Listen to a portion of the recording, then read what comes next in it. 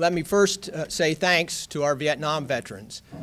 Certainly that thanks is long overdue, and I'm happy to bring it to you here today. And I'd like to say thank you to all of our veterans who are here with us today. In addition, I want to have a special thank you to Representative Borowicz, because without her agreeing to move this from last week to this week, I wouldn't have been able to be here. And I thank you very much for accommodating my schedule, which at this point was vacation. So, and all the rest of these people have much busier schedules, and we probably should have been accommodating them rather than me. But thank you very much. I appreciate you including me and being willing to move it a week so that I could be here. Because this was a very special piece of legislation to me. I was really happy to sponsor this. And I want to make sure to give credit to all those who helped make it happen. Certainly the governor signed it, and I want to thank the governor for that. I want to thank the legislators who helped me get it through the legislature, supported it unanimously, got it done, and I want to thank them for that. But just so you all understand, that's kind of the culmination of the process. The process actually starts back here in the district. The idea came to me from some Vietnam veterans that we were long overdue in some type of recognition for the service that our Vietnam veterans had provided. So the idea comes from the constituents, some veterans who came and spoke to us. Veterans organizations strongly supported it.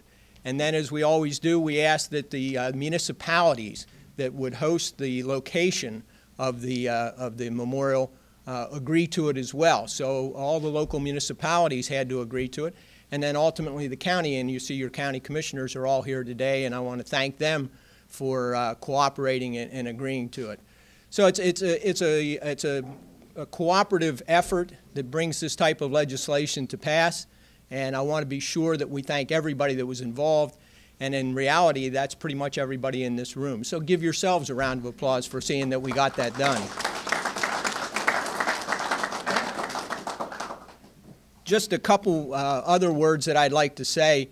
You know, our Vietnam veterans, as you've already heard, didn't receive the respect that they deserved when they returned from Vietnam.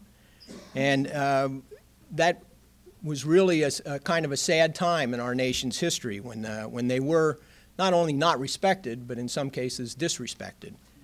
And it's my hope that this dedication will serve as a reminder to those veterans when they see the signs and they recognize that they're traveling on a highway named in honor of them, that we do respect them and that we are, in essence, apologizing for the treatment that they received and acknowledging the support that they deserve.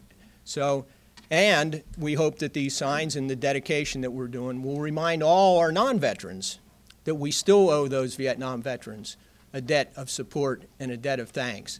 So that's the purpose of this. It's to remind us that we have an ongoing duty to those veterans to be sure that we provide them the support, the recognition, and the respect that they deserve. So that's why we do these things, and I hope you'll see it that way. And I thank you very much, and once again I want to thank Representative Borowicz for putting this wonderful event together, and thank all my other legislators for helping me get the legislation passed.